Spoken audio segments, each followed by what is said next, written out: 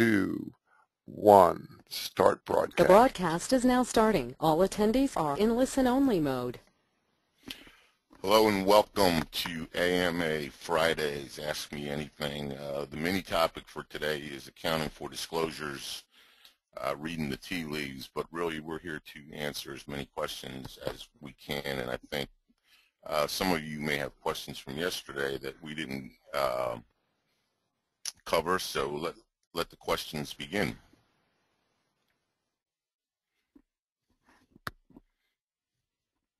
Martin?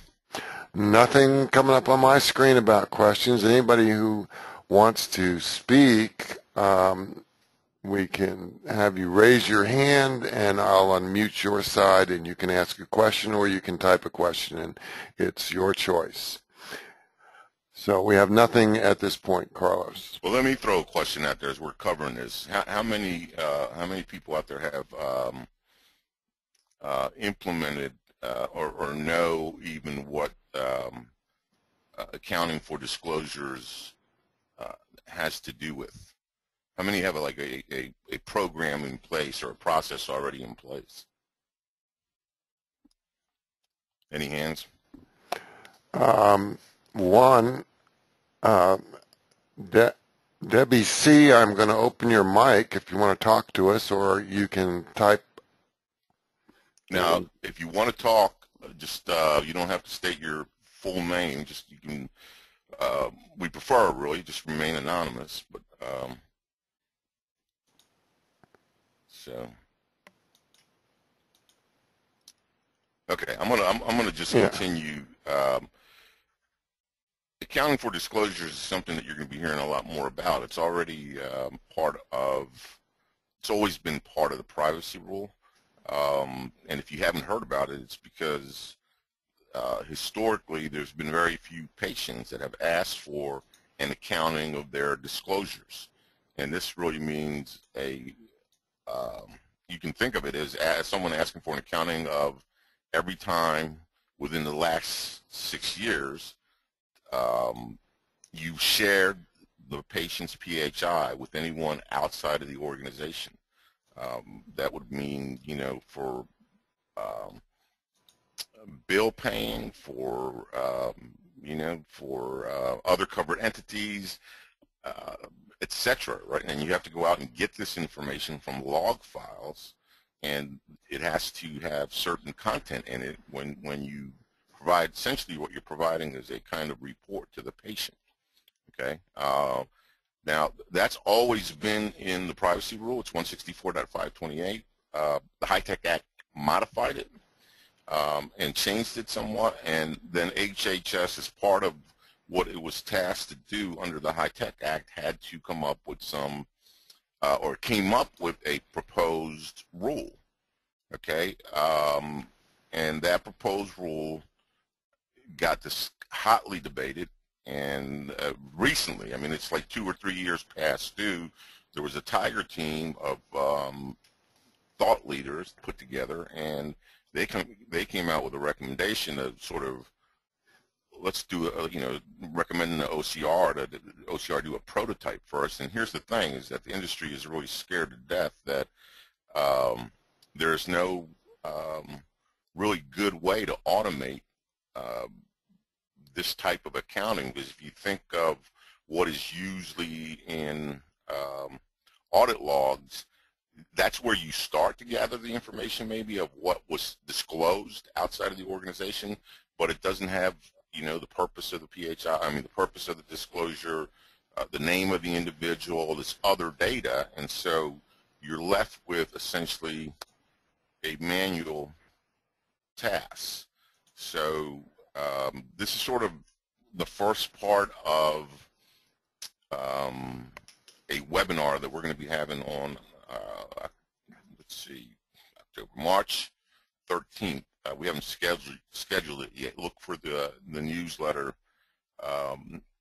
March's newsletter for the upcoming webinar. We're going to do an entire webinar on accounting for disclosures, and what we're going to cover is the current regulations, what HITECH or how HITECH changed accounting for disclosures. It's really the law now, okay, because HITECH has been in effect for quite some time now, even despite the fact that HHS is lagging and hasn't caught up with the regulations. And, you know, likely HHS is not going to enforce it right now, but it's still the law of the land. And if you had a breach or had some other reason why HHS came to audit, you know, or if you had 20 people ask you for an accounting right now, what would you do? And, you know, it says under the current law, and as it was modified, you have to produce it. So, you know, what we're going to talk about is what it is, and then really how should you go about dealing with the sort of interim state that we're in before the final rule is promulgated. And unfortunately, you know, that whole thing about having interim rules, here in this case, there's not even an interim rule, but, you know, people waiting for a final rule, I think OCR does a really poor job of not informing people that regardless that they haven't issued the final rule, it's still a law because HITECH is already in effect. So this is where we are. You know, this is where you can find the weekly URL. If you're looking to attend, you go to this store.hipsurvivalguide.com.news. You will see where you can register for this Fridays. Obviously, you can register every time, every week, so that's where you go. Or if you go out to the HIPAA Survival Guide, you can click on the store and get there. So the current state. I do have one question, though, so far. Okay. And it's a very interesting question. When a provider suspects abuse of a vulnerable adult, and can they send the patient's records to DSS, or when they want to make a complaint to DSS? I'm not exactly sure who, DSS or HHS? Department of I assume it's Department of something services. HHS, you mean Health and Human No, I think this is a state situation. I can re-ask the question. There are provisions within the rule to protect actually to protect someone that may disclose. I believe this is part of what HHS is working on in the final rule, and I'm not sure what the current state of that is, but I think they're building in some protections for the person that disclosed, if so that there can't be retribution, you know, and things like that. So, you know, I think that that's part of what's still in flux, and the reason that it's in flux, and really, you know, we're like 5 years out from the HITECH Act and no final rule yet. This is one case where the industry really pushed back hard, and HHS is rightfully slow walking it because there's really no really effective means of implementing this. But I do recall a provision to protect the disclosure, the party, the individual, the staff member who's disclosing. And you're right. That's probably it's partly a state law issue because who you can disclose to, who's a legal representative, all that. There's regulations. There's HIPAA regulations that are on point, but they mostly defer to state law. So that is going to be different for every state. When we're talking accounting for disclosures, you know, the place that we need to start is, what does a disclosure mean? Well, it means the release, transfer, provision of access to, or divulging in any manner of information outside of, I must have copied that wrong, outside the entity holding the information. So it could be to a business associate, and actually business associates, we'll see right now, have to, I mean, the covered entity has to provide the disclosures of the business associate, or give the patient a list of all the business associates and say, okay, you go contact all these individuals, and this is how you can get the information. That, you know, that's partly crazy in and of itself, but that's how it reads. And this is, so it could be to anybody. It could be to the pharmacy, to a lab, to another covered entity. It could be coming out of your EHR system. It could be coming out of whatever systems you may have. You have to go out and gather all that log information and try to put together this accounting, and you know, the term is accounting of disclosures. I like to use accounting for disclosures, but it's a mess. It's really a monster, and it's a time bomb, compliance time bomb that's ticking, because sooner or later HHS will be forced to finalize the rule and go forward with this thing, because they were mandated to do so under the HITECH Act, and the HITECH Act is already law. So if you wanted to see the current state, you'd go to 164.528 on the HIPAA Survival Guide, and that's the current rule. And it's the standard is that an individual has a right to receive an accounting of disclosures of PHI made by the covered entity in the 6 years prior to the date on which the accounting is requested, except for this laundry list of disclosures. So for treatment, payment, and operations, right now, that's an exception. You don't have to provide those disclosures. And as you might imagine, there's a lot of disclosures that would fall into the TPO bucket.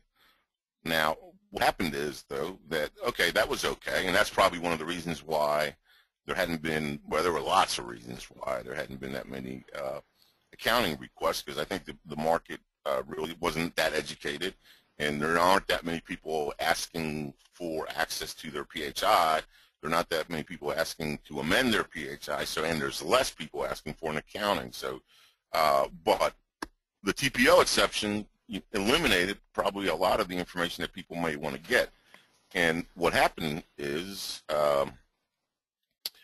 well, is how do you go about separating in your logs what information you're supposed to provide from what information you can provide?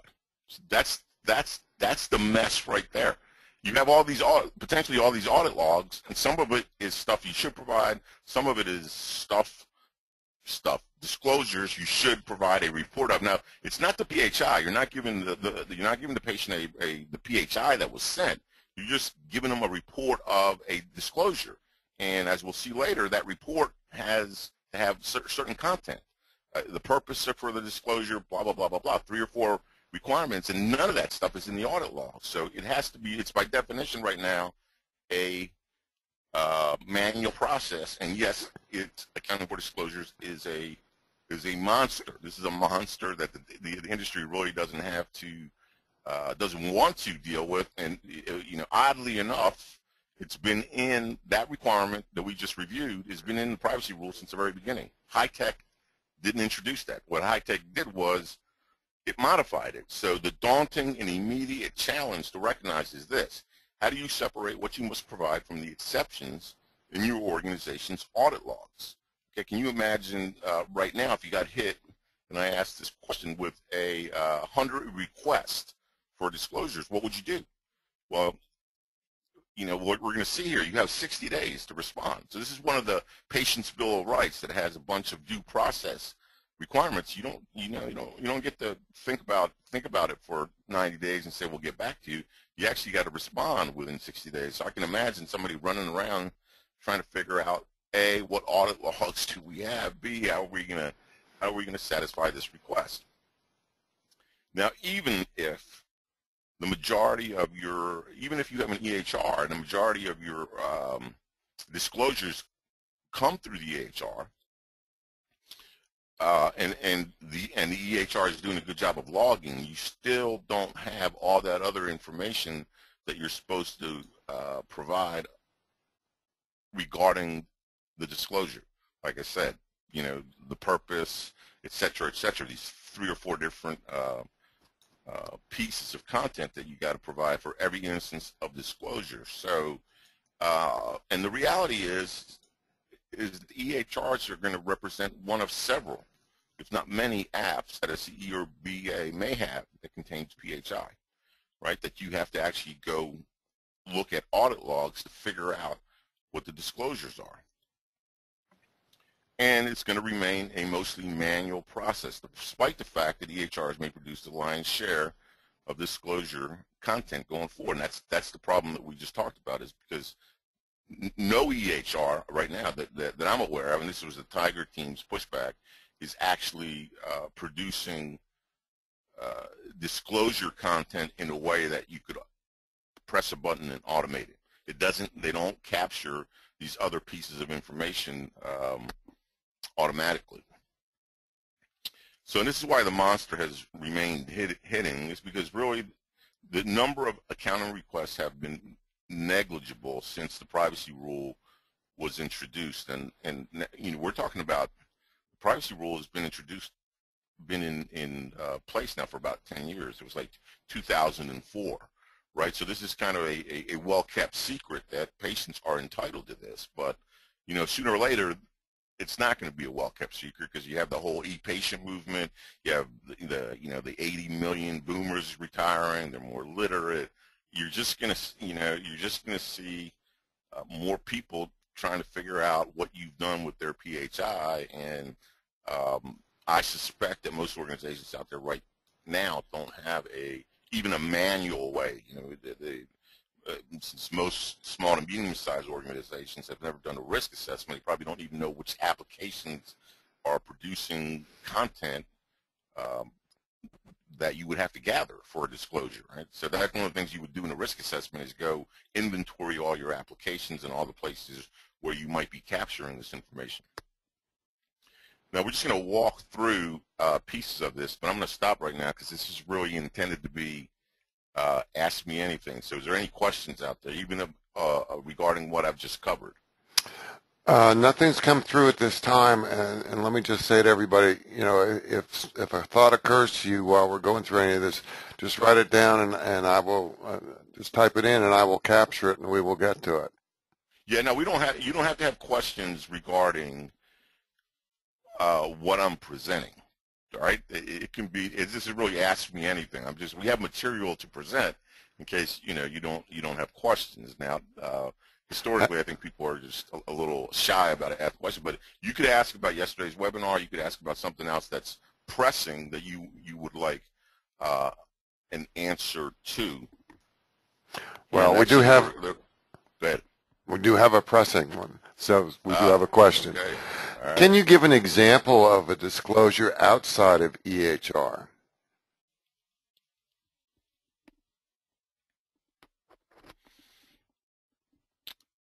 Yes. I mean, anytime you fax something to regarding a patient to another covered entity, that would be a disclosure, right? That's one that probably goes on hundreds of thousands of times a day across the country. You know, so it's really, really broad. If for example, if you have a CPOE system that interfaces, that's apart from your EHR, right? You have an order entry system apart from your EHR that sends out, that automates the sending out of prescriptions to various pharmacies through an e-prescribing gateway. That's a disclosure. When you start thinking about it, that's why I was saying is that it's this monster that's out there that nobody really knows about, because once you start opening up Pandora's box, you see what kind of crazy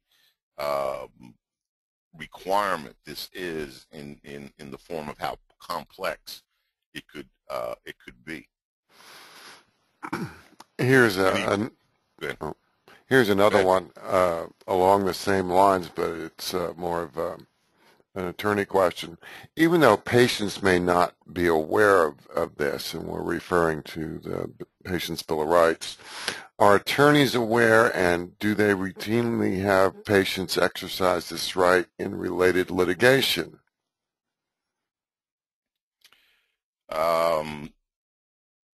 No, I don't think that they. I don't think that they do. Most, you know, I mean, attorneys specialize, right? So you have personal injury attorneys, you have copyright attorneys, you have, yada yada, HIPAA attorneys. So everybody nowadays, specializes. But the personal injury guys, they're the ones that are requesting medical records all the time. They just do it via the legal process by issuing a subpoena, and they just subpoena the medical records from the provider, and that's how they get access to it. Okay, so they don't really ask the patient to. They could, and I suspect that the answer would be no. Most attorneys aren't aware of that the patient could actually go ask for all these disclosures, because usually what they're interested in is getting medical records, and they just subpoena them. Well, let me ask you a question. If a subpoena does come through to a practice, does that have to be listed as a disclosure? Well, that's actually a good question. So if we backed up to the rule, right, here's something that's changed going forward. So except for, right, these areas. So everything,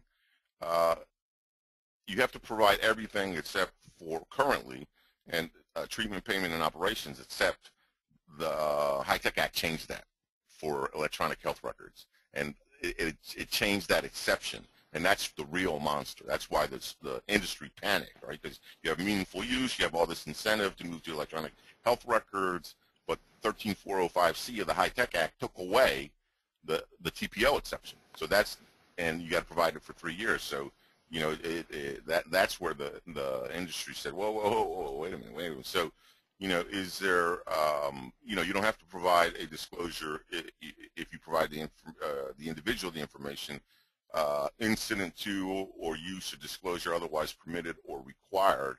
I think, probably not, right? Incident to or use or disclosure, those legal requests are permitted, right? They're permitted under the rule, so you probably wouldn't have to do that. This is the laundry list of exceptions, and there are in effect, right, already under HIPAA saying that you can provide it for for the purposes of litigation, etc. So I mean that's how you would go about answering the question, is you go back to the statute and you say, well, does it fall under one of these exceptions? But here's what happens in the proposed rule. The proposed rule doesn't give you exceptions. The proposed rule gives you a laundry list of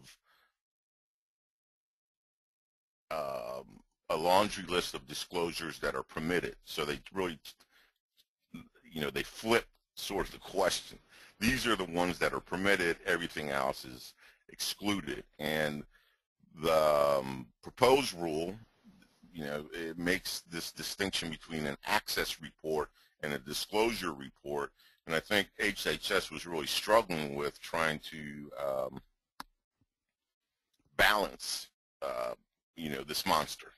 But having now looked at the proposed rule pretty hard, I think there is no balance in the monster. The monster remains, and it's not clear to me that what HHS is proposing to do in the new rule really mitigates any of the complexity involved here. And that's actually a raging sort of discussion right now around. OCR has made some statements of late saying, we know small practices aren't doing risk assessments because they're too complex, and now we're going to provide this simple tool. And the problem is, just to cut through sort of the Washington mumbo-jumbo BS that comes out of government agencies, is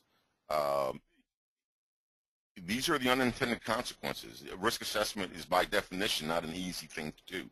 And, it's my opinion that small practices, medium-sized practices are pushing back because they don't want to do it. They don't want to, there is no tool simple enough to dumb down something that's gotten to be really, really complex. And it's not complex, because the regulations make it complex. Obviously, it's the law, so you got to do it. So, but it's complex because the threat landscape has become inordinately complex, and the bad guys have better and better tools to attack your network, and they're getting in through all kinds of different vectors. And so the response to that is not going to be a simple response. The response to that is going to be, not simple tools, but really powerful tools that are competitively priced, or some software as a service offering that comes in and helps you scan your network and partly automates the risk assessment process, and some other tools, and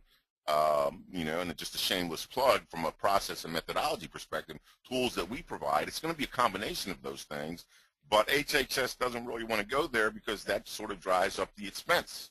You're not going to get that free.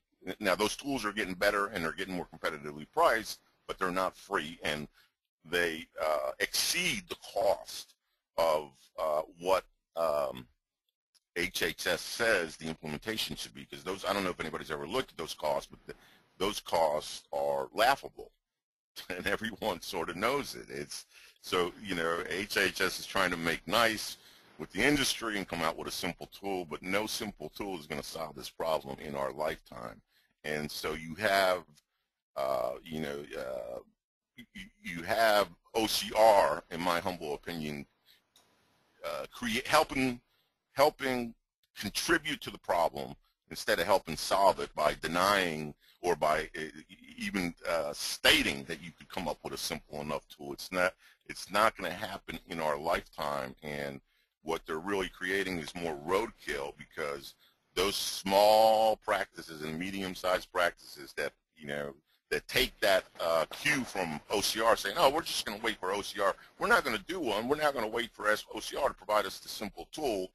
The reality is the practices don't want to do it, and the OCR should just confront that. But some fair amount of those are going to have a major breach. And we talked about, that's why breach is the 800-pound gorilla. And those, when that major breach happens, when that lost laptop walks out the door with 30,000 records, some small practice is going to wind up with $1.5 million fine. And OCR can't escape that. That's the gorilla. That's the stick. No matter what they do, they're not helping small to medium-sized practices by helping them stick their head in the sand, because you got that gorilla that keeps knocking on the door, right? And that's only going to hold up as to the next. And I'm not saying, look, small to medium-sized practices have a challenge.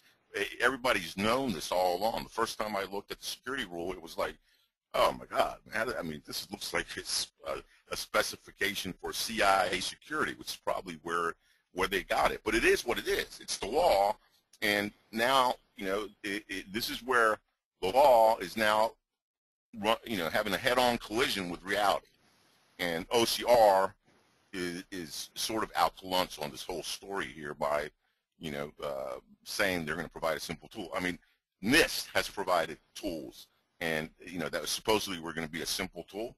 And just to raise their hands, anybody ever used one of those NIST simple tools for, I believe it was for risk assessments? Is anybody even aware that it was out there? I have one hand. That's all I have is one hand. Right. So here's the thing with that simple tool that NIST provided, is NIST just provided a tool that plays, look, the NIST documentations are great as a reference, but they don't tell you what to do. They play 20 questions for every requirement for 164.528. If they were helping you, they're mostly focused on a security rule. This is a privacy rule provision, but if they were, if they were telling you how you should go about dealing with 164.528, they go into this laundry list of questions you should ask. Well, that's nice, but these 20 questions make you want to pull your hair out, because that's the problem. That's not simplifying it for you. So they took those 20 questions for a given standard, right, and they put it into a tool, and they call that simplification. It's not. It's we have to come to terms that the world really has changed, and I mean the world has changed in the 24/365 always online cyber universe that we live in now, right? Requires not a simplistic response. The response is not going to be simplistic, and so that's the challenge. And here, this is just another example of accounting for disclosures. Is if it was widely requested right now, you would be probably seeing a lot more pushback. The reason there is a little pushback is just people just don't know. So. Okay, we've got some questions here that we can deal with. This is regarding ACOs that are requesting by requiring a practice to send them their claim data. Some of the patients in the claims submitted are not associated with the ACO. How can the ACO require this? Well, I don't. The Affordable Care Act is, or an accountable care organization. And that's a whole different animal. And I'm not really, I'm not really sure if the visions for that came out of the Affordable Care Act, and they probably do come out of that, and that's a HIPAA piece of legislation. It's a whole different other beast. So I really don't have an answer to how ACOs could be requiring claim data be provided to them that doesn't belong to them. That's probably a great you ping your local council, and you're gonna have to pay them if they don't know for some research into the ACO, because on its face it looks like that would be a disclosure that would be not permitted under the privacy rule, unless the ACO is a treatment partner, another covered entity and a treatment partner. And then of course you can disclose information for treatment. Okay. I mean, you can do that. That doesn't violate the privacy. That doesn't violate the privacy rule of providing other information to other covered entities. You can do that, and if the ACO is another covered entity, that would be the potentially the cover. But if you're doing it in mass for claims data, then that's probably an entirely different use case. Okay. Please explain the example of the fax as a disclosure again.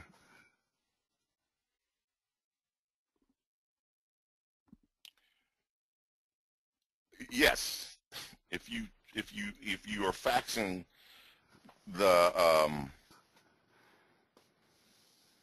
accounting for disclosures is not like this is what's troublesome about it is it's all disclosures. It's not limited to well, now if it's an EHR, it would be let's say, for example, in order for this hypothetical to work, it would be if you have an EHR, and if the EHR, which probably a lot of the sophisticated ones do, have some sort of faxing capability built into them, okay, and you e-fax the patient's record from within the electronic health record because you could, because that functionality was there, then under the HITECH Act, that would not be accepted. It would not be an accepted disclosure. In other words, you would have to disclose the fact that you shared that piece of information for treatment, payment, or operations. Okay, or so that would be something that you would have to share. Now, outside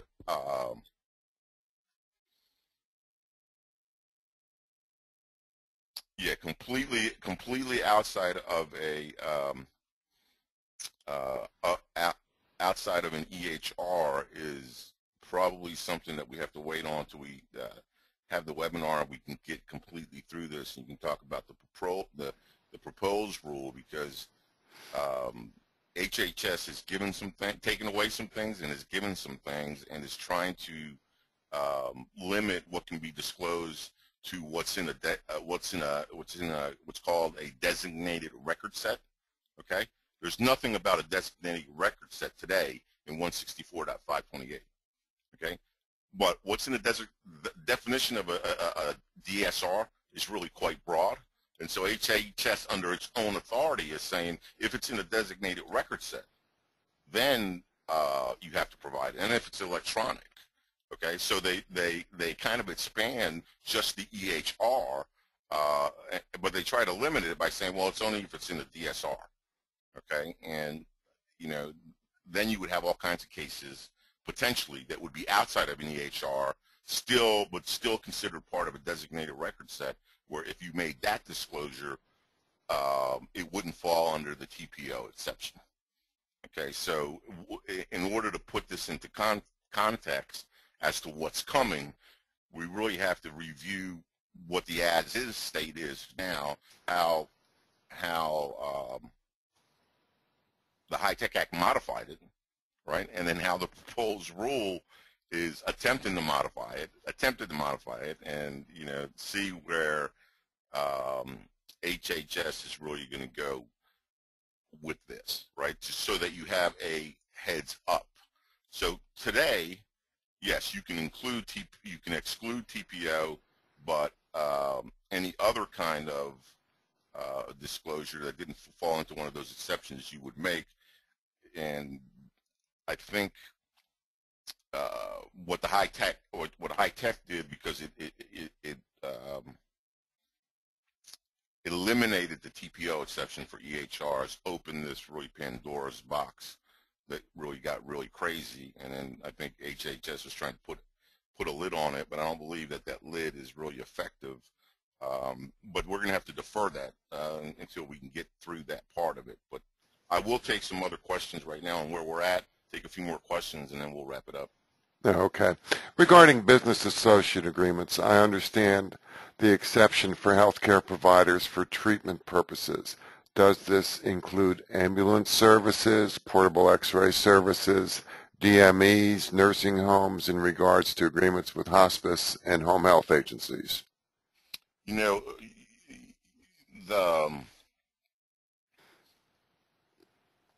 The answer to that question is, and it's not really, if they're covered entities, and they're going to know, right? If you're like a nursing home, I think provides healthcare services, they have to be a covered entity. I think in ER, let's say an ambulance, they're providing healthcare services when they pick you up and they take your vitals and they do whatever they're doing to help save your life. You can, if it's another covered entity, then you don't need a business associate agreement, right? A business associate agreement in general is going to be with some business partner that is outside of the treatment space. So, somebody that's providing legal services to you, somebody that's providing billing services for you. I mean, there's all kinds of your EHR vendor on the cloud, right? There's all kinds of scenarios now that are where BA applies, but you really, if in doubt, you just have to ask the organization. I mean, you can go out to HHS and it's got some guidance, but you can just ask the organization. They're going to know whether they're a covered entity or not. And like the example we had from yesterday's webinar with LabQuest, labs are considered covered entities, so you don't need a BA for a lab. Okay, here's a particular scenario. An employee, speak of the devil, sends out a lab test to PT's email, to the patient's email, but patient gave the wrong email. The email was not encrypted. What should I do?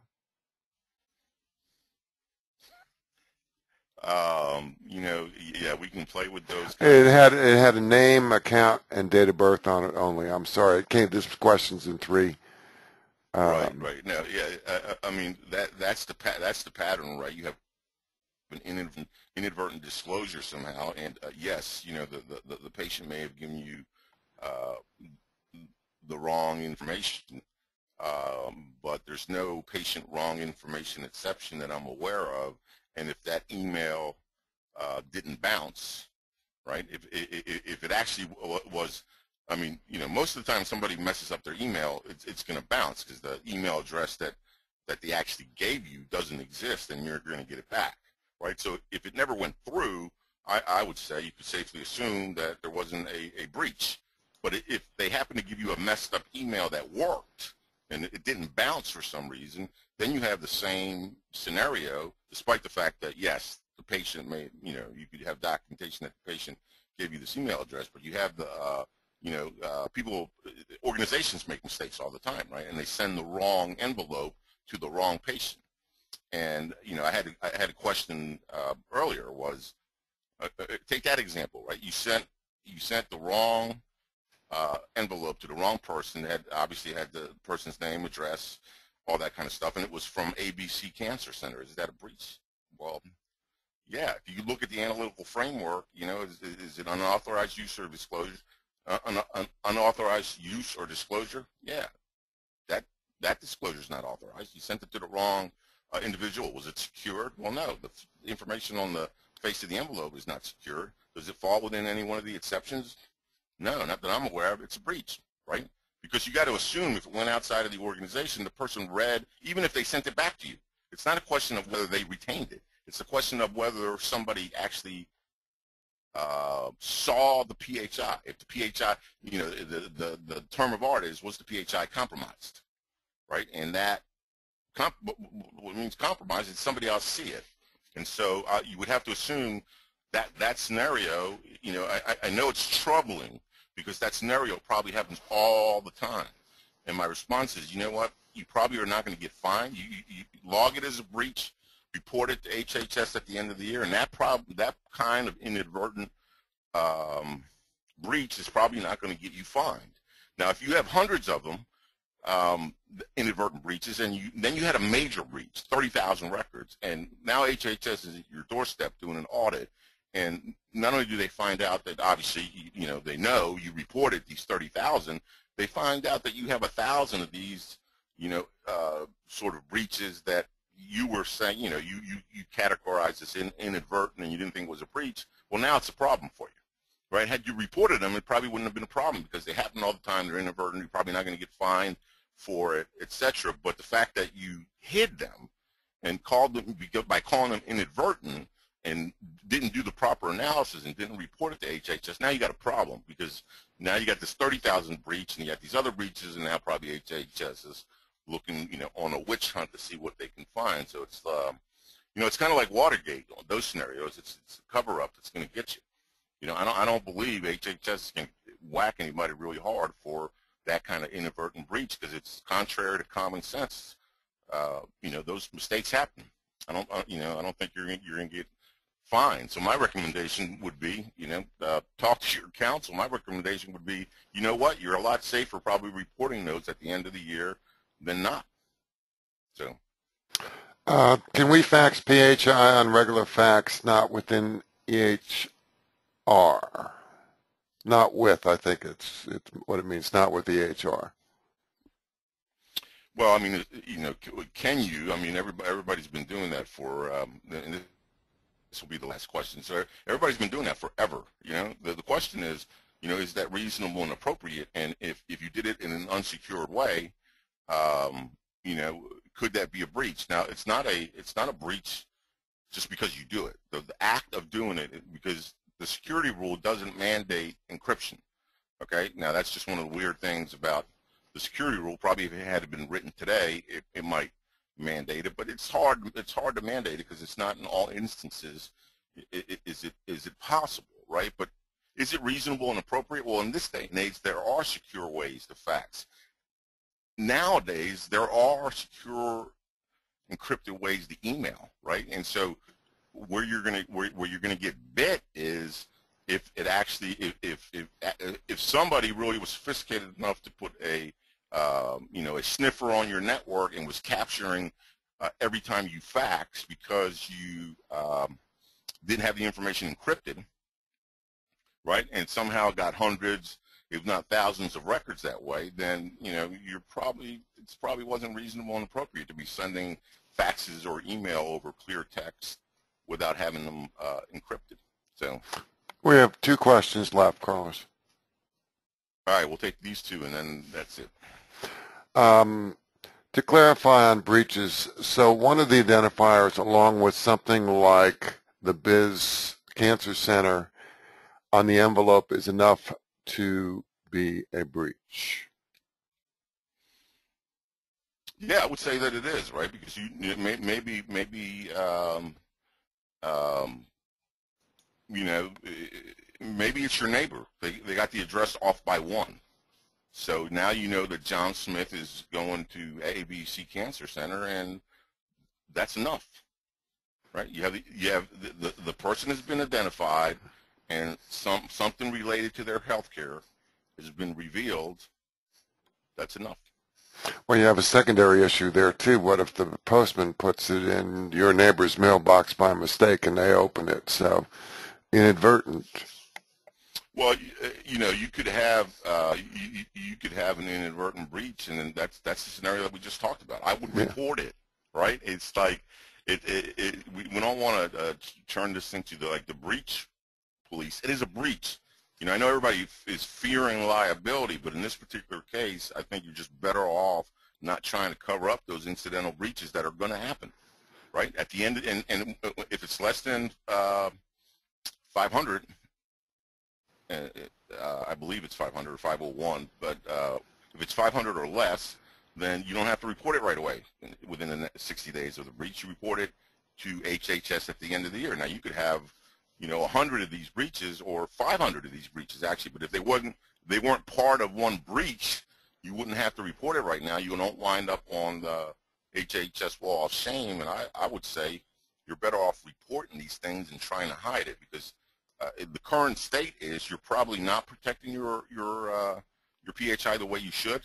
You're probably like, you know, 95% of the organizations out there right now that it's a disaster waiting to happen when that laptop gets lost with, you know, 20,000 records, when that phone gets lost, you know, because you can have 300,000 records now on a thumb drive, right? So it's the breach or a patient complaint that's going to get you, not some fear of some HHS audit, although HHS is going to start auditing in 2014. Breach is the 800-pound gorilla that's going to bring somebody knocking on your door, and I would say just report those inadvertent breaches. You know, we made a mistake. We reported it. Our last question of the day. I work for a consulting company. When one of our medical practice clients calls us for help in troubleshooting an issue, we may see PHI while working with the client remotely. Would this fall under the TPO or be considered a disclosure? Well, first of all, that scenario that you just described, you're a business associate of the covered entity, okay, by definition. Whether or not you have a business associate agreement doesn't matter. That relationship comes into effect by operation of law. Okay, so if you got that kind of partnership, you are you should have a business associate agreement, right? If you don't, that's a violation. But yes, if we take a look at the definition of disclosure, was any instance where PHI was shared outside of the organization, and in fact, business associates, disclosures by business associates are in effect today. If a business associate under the existing 164.528, if a business associate were to, if for example you know, ABC Consulting Company took a copy of the database, and then for example then you had an independent contractor that you hired to troubleshoot something that you couldn't fix, that's, you know, that would be a disclosure by you as a business associate, and the patient has a right to that as well, all the way down the line. So, the question followed up with, they do have a business associate agreement. yes, then it would be it would be a disclosure, unless it's for treatment, payment, and operations. You know, it's not clear to me that that kind of troubleshooting would be under operations, but maybe somebody could make an argument. Now you have to understand where we're at in HIPAA. HIPAA prior to the HITECH Act was an unenforced paper tiger. Okay, it was on the books. Everybody had their notice of privacy practices, but nobody ever got fined. It wasn't enforced. Right? The HITECH Act was meant to change that, and it has changed that in a very big way, and primarily because that breach notification 800-pound gorilla is out there. But there hasn't been a lot of common law developed around these scenarios to get these answers. So these answers right now, we're left with whatever HHS guidance has provided, and not much else, right? Because the federal courts haven't weighed in on making these sort of gray area distinctions. I would, you know, err on the side of caution with respect to that, because I think nobody's gonna clobber you over the head for sort of this inadvertent stuff if you're making a good faith effort to comply. Unfortunately, I think there's a lot of healthcare practices that aren't making a good faith effort to comply, that haven't done a risk assessment, that just basically, said, you know what, I'd rather retire or get fined, or they, an old grumpy doc says, well, let them put me in jail. I don't care. I'll pay the fine, or So I mean, everybody knows that there's a huge amount of resistance out there, and there always has been, but and that remains. That's a cultural thing, but the thing is that the world has changed. That gorilla's beating on your door, and you are going to have a breach. And so how do you deal with that? So I would focus on getting the basics covered. I know everybody worries about these hypotheticals and these gray areas and want to, but I would say you're going to get clobbered because you didn't do a good enough job to comply with the basics. If you're doing a pretty solid job with that, you may get slapped on the wrist, but you're not going to get a major fine, and that's why, that's what you're trying to avoid. That's why if you're, with respect to PHI, encrypt. With respect to PHI, don't store any PHI locally on a mobile device. If you do some common sense like this and enforce it through policy and sanctions, you probably cover 90% of the bad things that can happen, and then you can work on the other ones.